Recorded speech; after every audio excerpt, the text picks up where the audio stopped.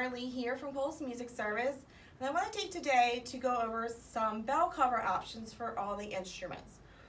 Each thing is going to have its drawbacks and its bonuses, so we're going to present them all to you and you can decide which works best for you and your program and your budget. So option number one is just a basic t-shirt material cut in a square. You are going to want to overlap it. And you're just going to place the instrument on the material, gather the material up, and we're going to take a rubber band and secure the fabric. So it is going to look like this. You will have some extra material gathered. Again, it's not going to look pretty, but it is going to get the job done. One important thing with this option is when you take it off, make sure that the rubber band comes off of the instrument. We don't want any rubber bands sitting on any parts of the instrument. It will stick to it and it will actually eat and wear away the lacquer. This will work for any of the instruments. You can cut the t-shirt material down a little bit smaller for each instrument depending. So there's a lot of extra excess. You would cut this down for the smaller instruments. That is option number one. Option number two is, this is actually a book cover. They sell them at all the stores. They're relatively inexpensive. We've seen them for as low as 99 cents a piece.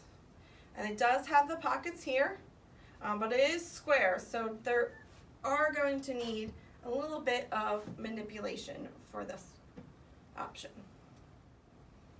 You're going to slip the one end over. You're going to bring back the other end, kind of turn it inside out and slip the other end over as well, and that gives you the double layer of protection. Again, it's not going to be the most prettiest option. It is going to be loose. If you want, you can secure it with a rubber band.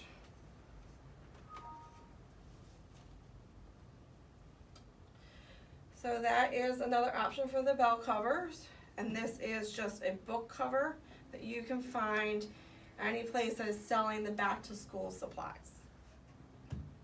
And the next option is just your basic face mask. You can manipulate these around the bell of the instruments so that they will cover them.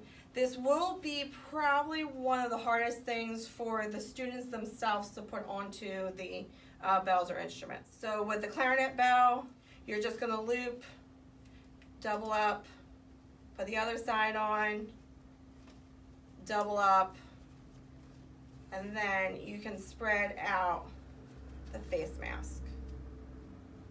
So that will cover. You can do that the same for the trumpet and the saxophone. With the trumpet and the saxophones and the trombones, because the bells don't come off, you do have to do a little bit more manipulation. You're going to put one side on, you're going to put the next side on, but you're going to loop it down and kind of crisscross it onto the instrument.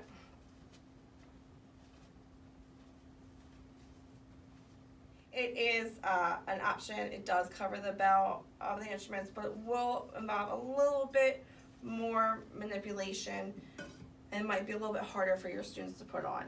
For the larger instruments, the bari sax and the trombones, the face covers will work, but it won't cover the whole bell. It will basically just cover the center, but it does work for those instruments.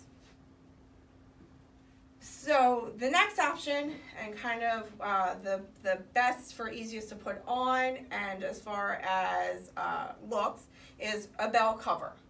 Now these bell covers, we are making them here at Cole's Music Service. They are 2 layers of fabric with elastic. You can find the pattern online. It's very similar to a fabric bowl cover.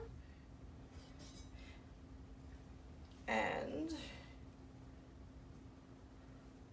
just slip it onto the instrument.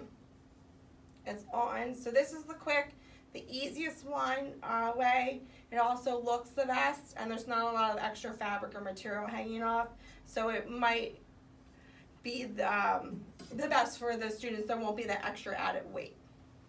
These can be made to size, so you can make them for each instrument. The trumpet size that we're making does work for the alto sax and the tenor sax as well. Now for our flutes, their main concern is the air that's going to come from the head joint and blowing across. We do want to block that. First option, easiest, it's the face mask. You're just going to take it, you're going to loop it around several times, each end.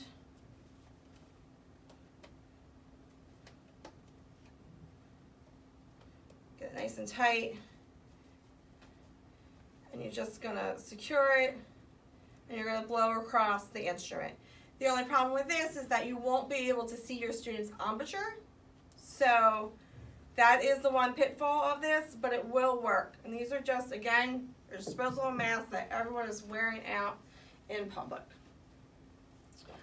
The best option for the flutes are air shields, flute shields. It's just a piece of material very similar to your drum heads. If you have any old drum heads lying around in your band room that you can't use anymore, what you're going to do is you're going to cut out a piece of it. It can be square, you could go oval, be fancy. You're going to do it about 3/4 of the way on the flute head joint. Then you're going to cut out holes for each section. You're going to slip one end on. You're going to slip the other end on. And then you just position it. Now this will naturally curve and bend, but if you feel the need to, or you want a bigger bend, you can just wrap hair ties around. You're going to want to use the fabric, the ones that are coated. You don't want to use the rubber band ones, because again, we don't want any rubber bands on the instruments themselves. And then you can just squish position it. You can get a better, more of a curve, and you can blow across it, and it's going to direct the air down. So those are just some really inexpensive options that you have for the bell covers. They are being recommended by the Colorado study. I know that Arts Ed New Jersey, they put out their recommendations, and they do recommend the bell coverings. If you need any help making them, if you have any questions, or if you don't have the time to make them and you simply want to buy them, please reach out to us. We're here for you. Our goal is to make it as easy as possible for you to have your instrumental band classes.